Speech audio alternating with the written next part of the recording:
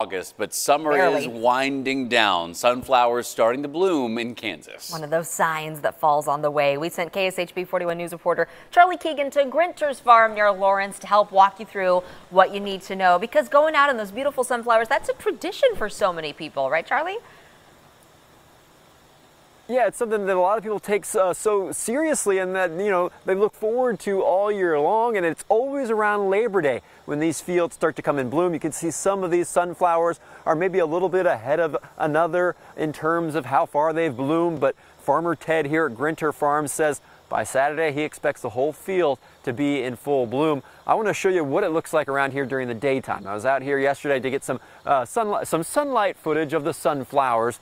For about 40 years, more than 40 years really, Grinter Farms has been planting these sunflowers and then harvesting the seeds. They say that they have seen visitors from every corner of the world, basically. And then, of course, like you mentioned, Lindsay, it's become a tradition for so many people to come here and get their pictures taken with these sunflowers every year. He says, you know, you may want to take a sunflower with you, but he warns they don't make the best souvenirs. They've got a lot of pollen. You put them on a white tablecloth and then it will turn it yellow. They will wilt. There will be bugs in them. You'll get it to the car and the kid goes, I really want it, and get it in the car, and you'll be driving home and they'll scream and they'll throw it out the window.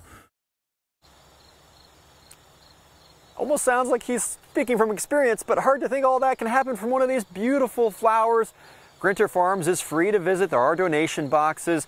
You're basically allowed to come from sunup to sundown. He says weekdays are the best time to visit. We're out here near Chieftain and Stillwell Roads at that intersection in Leavenworth County.